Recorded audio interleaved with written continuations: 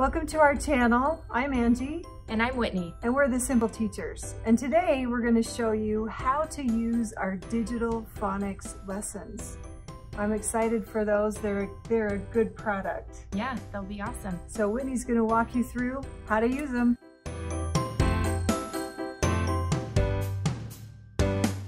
If you have not downloaded our free sample of our digital phonics lessons, I would go ahead and pause the video and do that now, or go ahead and download it after you watch this video. But when you download the free sample, we'll include in it one lesson from our CVC Short A download. So I'll go ahead and describe what's in our digital phonics lessons. Page 2 will go over the license information. We just ask that you remember that the download is legally for one teacher's use only. So if you want to share this, go buy multiple licenses or just send people to our store. Page 3 will describe how to use our digital phonics lessons. So step 1 is to watch this video. The link is in the PDF. Step 2 are to print the lesson cards. Here's an example of the lesson card when printed. You could fold it in half or cut it. Step 3 is to print the student text in this PDF. So here's the student text. We have them 2 to a page. You can slice them in half. And then step 4 is to print the dictation page in this PDF. Here's the dictation page. You can cut them in fours. Or if you don't want to use that dictation page, another great idea is to just train your students to how to use whiteboards.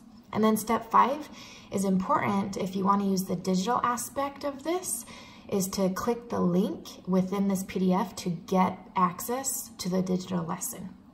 And what's cool is if technology goes down and you don't have access to the digital lessons for whatever reason, you can still teach these lessons because you have the lessons, you have the lesson cards, you have everything you need to still teach the phonics lesson. Page 4 of this download goes over the scope and sequence. So if you were to have purchased all of a pattern like Short A, for example, you would see 5 lessons in this scope and sequence, but where this is just the free sample, we've listed one, the one that we're giving you access to. So this yellow box is important because this is where the links are to the actual digital lesson. I'll click that in a second. Down below, this pink box is also very informative for you because it will give you a link to our scope and sequence for all of our digital phonics lessons. I'll go ahead and click that now, and it'll open up to a Google Sheet. In this Google Sheet, you'll see everything we've written and made lessons for digitally for Short A, Short E, and you can keep going through. We have 5 lessons in each short vowels, and then we also have 5 for mixed short vowels with CVCs, and then we've written 10 for blends with short vowels. So that's pretty awesome. Going back to the PDF, let's jump to page 5. This is where you'll print your phonics lesson. We highly recommend you printing the teacher card. Even if you're using the digital lesson where all the thinking for teacher is done for you, we still highly recommend you print this lesson card because you need to know what's coming next. You'll want to make teacher decisions throughout the lesson. So print the lesson card and have them filed away. Then page 6 shows the student text. So even though the student text will be shown on the digital lesson, having the students have the text in their hand, we feel is very critical. Letting them be highly engaged with the text in their hand, and it's also displayed in the digital lesson. Page 7 is the optional dictation page. At the end of the lesson, they'll be writing words with whatever focus the lesson had.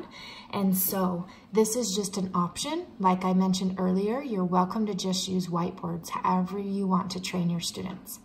So I'm going to jump back up to page 4. Page 4 is that important page because it'll contain the links to the actual digital lesson. So right here in this freebie, we've included one lesson. The title of the text is The Man and Cat, and it is a Short A CVC lesson. So I'm going to go ahead and click that title. Okay, so it'll pull up a Google slide. If you've never used Google Slide, we highly recommend you playing around with this before you actually teach it.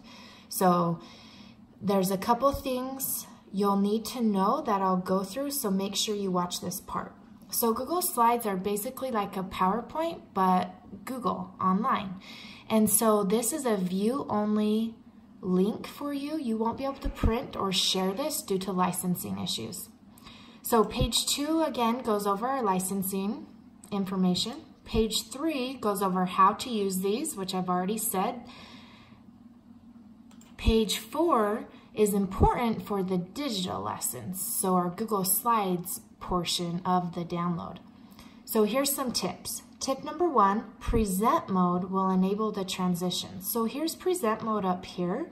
It's present with the little box with a triangle as if it's a play button. So I'm going to press present to just show you. So present mode enables transitions.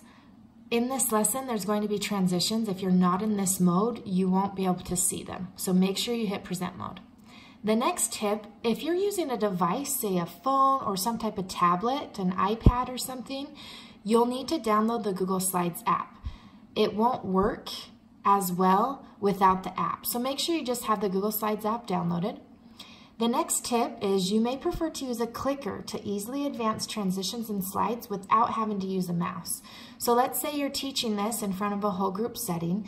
You don't want to be stuck to your mouse. So by having a clicker, you can advance the transition or the slide wherever you're at. So you're available for management. You're there right close to your students. You're not stuck to your mouse. My classroom has a type of smartboard where I have a pen and I can click on my actual board.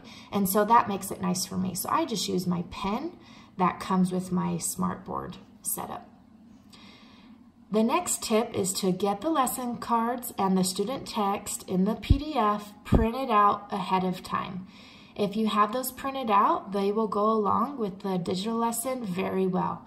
So the lesson cards would be for you, and then the student text will be for the students to read when you get to that portion of the lesson. And then of course, the last tip, don't forget to watch our video. So I'm going to back out of this present mode. There's a couple ways to do it. I can drag my mouse down and this gray box appears. I can press exit, or I can just press my escape key on my keyboard. So I'll go ahead and just press exit. I'm going to jump to page 5 in this Google Slide, our digital link. This will give you the scope and sequence. So this is the actual scope and sequence for our CVC Short A download. So all of these will be in there for Short A, the 5 text and lessons, if you were to go download all of Short A. But where this is just the freebie, the man and cat is provided.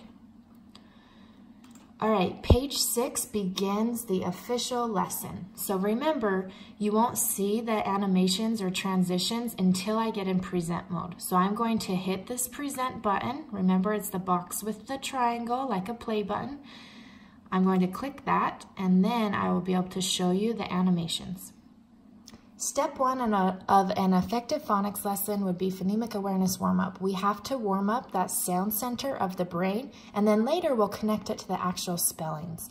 So this is a critical part of why we have this step as step 1, because of brain research. So sound practice, we warm up the sound center in our students' brains. So for each download, so all of our Short A lessons stay the same phonemic awareness warm-up to help you guys with procedures. So there's no need to teach a different one every day. Let's stick to the same one, same procedure. So for all of our Short A CVCs, we've chosen phoneme isolation. We've also included teacher talk. So here would be an example of how to teach during this part. Listen to the word, and the words are just right here in the corner if you don't know what that picture is. So we've written them really small just for the teacher. Listen to the word nap. What's the word? Students would say nap. What's the first sound in nap? Students would say n. What's the last sound in nap? Students would say p. What's the middle sound in nap? Students would say ah. So when the students are doing the work, we just smile and watch and give corrective feedback when needed. When I click, it advances that transition to the next picture. So if you don't know what that is, remember the words are really little in this bottom corner. So this is the word sat. I will model this one as well. Listen to this word sat. What's the word? Students would say sat. What's the first sound in sat? S. What's the last sound in sat? T. What's the middle sound in sat? Ah. Good. So what's important here is make sure teachers asking the questions, students are doing the work. It's very valuable for assessment. If you're doing it, you don't know how the students are doing because you're giving them the answers. So let them do the work, smile, and give feedback. Okay, I'm going to keep clicking through to get through all the words we've provided for phonemic awareness. The second step is letter sounds. So now we're taking those sounds we just worked with in phonemic awareness and we are converting them to the actual spellings, the letter sounds. So if you're to this point in phonics in kindergarten, most likely you've already introduced and taught these sounds. So we're treating this as if it's a review. But if you need to explicitly teach these, teach them. But we're treating it as if it's a review and that they've already seen and know these letters and their sounds. So if that's the case, you would point and tap and say sound. Remember, students say the sounds. The teacher is only pointing and giving the signal. The teacher is smiling, modeling when needed, and giving corrective feedback when needed. But the teacher is not saying the sound. The students are. So I'll model just a little bit. Sound. Students would say ah. Sound. Students would say Sound. Sound. Sound. K. Sound. P. So you go through that. You can be creative and mix it up. Again, be flexible. If there's things you have not taught, teach it. Don't treat it as a review. So teach it. So that's step 2. So we've warmed up their sound center of their brain, and then we've warmed up the written, the actual spelling, the letter portion. So by activating those two together, it is a critical part of a phonics lesson. Step 3 is now taking the sounds and spellings and making actual words. So teaching them how to read words. So word blending is what we've provided for you. So I'll go ahead and just model. It'll show the whole word, but I'll show you how that's done. So I would say or give a signal, sound, sound, ah, sound, whoops, sorry, blend, ma, sound, blend, man, word, man. So each time another transition or animation appeared was because I clicked my mouse. So I'll do that again so you can see. When I click the mouse again, it'll pull up the first sound in the next word. Sound, s, sound, ah, blend, sa, sound, d, blend, sad, word, sad. So I'm clicking my mouse to see those transitions or animations appear. Now remember, I was being teacher and student. The teacher would just give the signal. I get to where my students know just when I point. I don't even have to say sound anymore or word anymore or blend anymore. They just know my finger's the signal, but I still throw it in too. So tapping, swooping, swiping is also the signal. So we put in about 5 words per lesson. So if there's words that we didn't include, go ahead and use that lesson card and do the same thing on your whiteboard right there. So we've again included about 5 for each. So when you're done with word blending, then you will see step 4. Step 4 will go over sight words from the text. So all of the words in word blending, all of the words in sight words are from the decodable text they will be reading near the end of the lesson. So for sight words, we love the procedure say, spell, say. So we're going to tell the student the word. This is the word the. And then I ask the students, what's the word? They will say the. Then the students spell say. So they said the word the, spell the, T-H-E. What's the word? The. So I'll show you again. I'll be teacher, student. This is the word they. What's the word? They. Spell they, T-H-E-Y. What's the word? They. So that is just a simple, effective way of teaching students sight words. Say, spell, say. And same thing, remember, teachers giving signals, initially telling them the word, but the students are doing the work of saying, spelling, and saying. And these sight words are words that either are irregular, they do not follow sound spelling rules, or they're patterns that we have not yet taught in our scope and sequence. Step 5 to an effective phonics lesson is getting sounds and spellings into actual text. We have to get them reading fluently. So we don't just isolate, we connect everything into text. And that's why decodable text is very critical. So we're going to tell our students, now we get to read short A words in text. And those sight words we'll also see in text as well. And so this title is called The Man and Cat. So we have an example of teacher talk down below that you can use with your students. Here's an example. You could say, students, whisper read. I'll be listening for accurate reading. Then we'll choral read together. And then just remember, we find ways to reread, reread, reread. I love throwing these into centers, into buddy reads. If I have parent helpers, if I have any helpers from the school or anything, I find ways to reread. The more exposure we can get them to the spelling patterns we're teaching, to get them into text to read fluently, the better. The more fluent readers they'll be, the more accurate readers they'll be. So reading decodable text is critical. So I'll quickly model how this might look like. We want them to do the reading first. I'm not going to model this first. I want them to apply what we just learned. Now, to initially teach the procedure, yes, I will model that. But I'm assuming that I've already taught the procedure. My students are now going to whisper read. I may give them a stopping point. I may not. So I'm going to say, students, I want you to read all the way until the second line. And I might draw right on my whiteboard. But they have this text because remember, you printed it. You printed it, you cut it in half, and they have this text in their hand. You can even draw lines on this if you want stopping points, whatever you prefer. So students would whisper read, the man and cat, the man ran, the cat ran, the man and cat ran. And as the teacher, I would be going around monitoring, giving praise feedback, corrective feedback, right?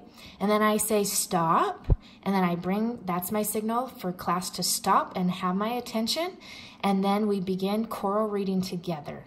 So I would be the lead reader, I'm pulling them along, and they are reading. I love to say finger on the first word. I need to make sure they're reading the text and not just copying what I'm saying. So have a procedure where you know they're actually reading the text. So I would say something like this. Ready, begin. The man and cat. The man ran. The cat ran. And everyone would be chorally reading together. So by then we've already got 2 reads. Early finishers would, I never say you're done and you just sit there. If you're done early, you reread. So some students may have 3 reads. That's awesome. So you would do that for the whole text, and then I find ways to plug it in somewhere else during my day.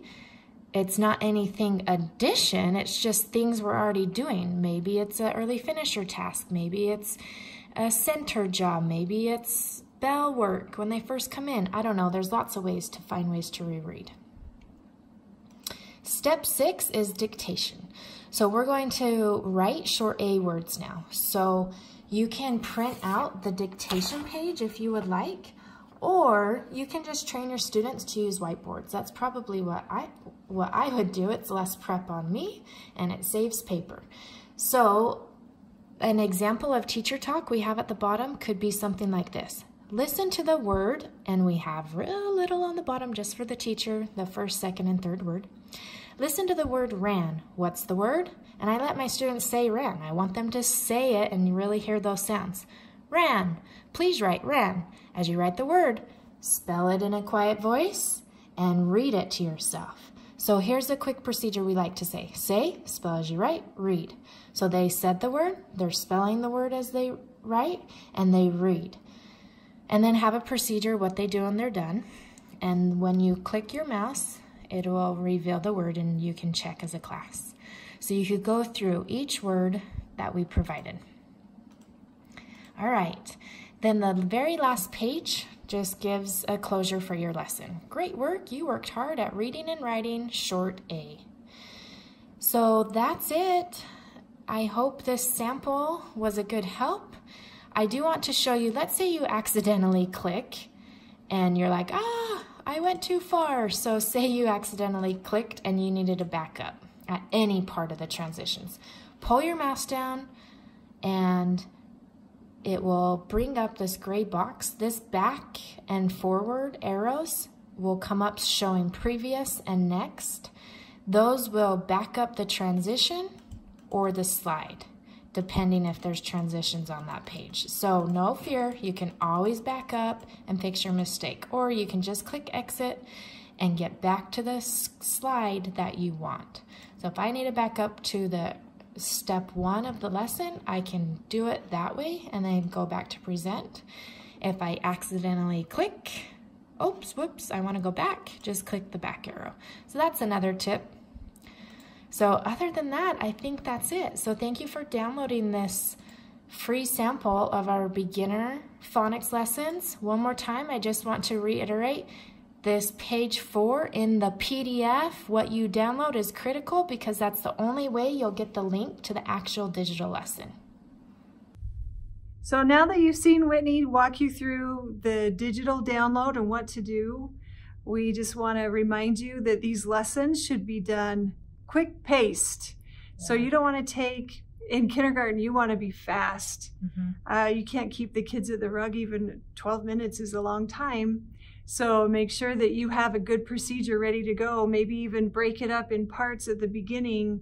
Through the school year, you're going to teach those pieces, parts and pieces, I guess is the way to say it. Yep, so your phonemic awareness, step 1 in a piece. Yeah. And then your step 2, the letter sound. Step 3, the word blending. Break those up, especially for kindergarten. What's their stamina at the reg? Yeah, not very 3 long. 3 minutes, maybe? 5. It's 3 to 5? It's usually their age plus or minus 2 minutes. -2. So if they're 6 years old, 5, 6 years old. You get 4 to 8 minutes. There we go. So keep that in mind. And have a good procedure. Whitney mentioned that a few times, and procedures, they're the key to everything going well. So if things aren't going well, chances are it's your procedure. So double check those and smooth them out. Make sure that everything's going well. And then, especially in kindergarten, get those lessons so you especially get to the text practice. Yeah. Kids need a chance to apply their decoding skills to text.